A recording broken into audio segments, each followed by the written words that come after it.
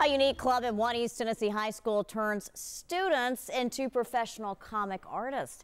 As Emily DeVoe tells us, you can find their work in local comic stores, at conventions, and even at the University of Tennessee.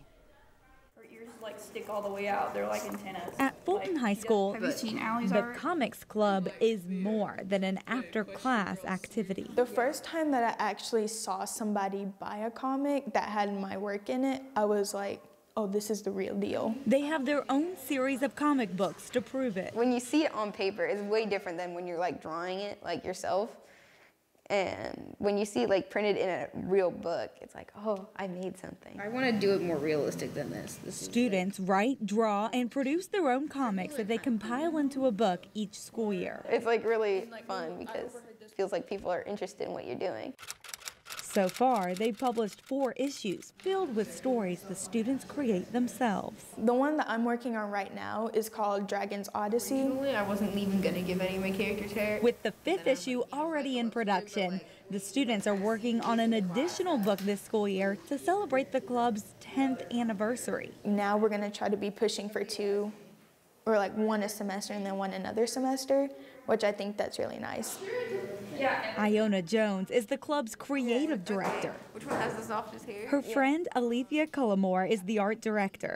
They're juniors, but joined the club as freshmen. We try to keep this club very open to ideas and very open to other people's different types of tastes and interests. 3, 2, 1. For the students, the highlight of the club is getting to attend conventions like Fanboy Expo. I love being at conventions. Students sell their books and run their own booth to promote the club. There was this one kid, and I think she was like a little girl, and she came up to our booth and like she had her little sketchbook, and then she showed us all of her art, and then she was like, do you think that I could do this too? And I was like, of course you can. Last summer, the library at the University of Tennessee added the school's comics into its special collections, and area comic stores carry the books as well. Significant milestones for an after-school club.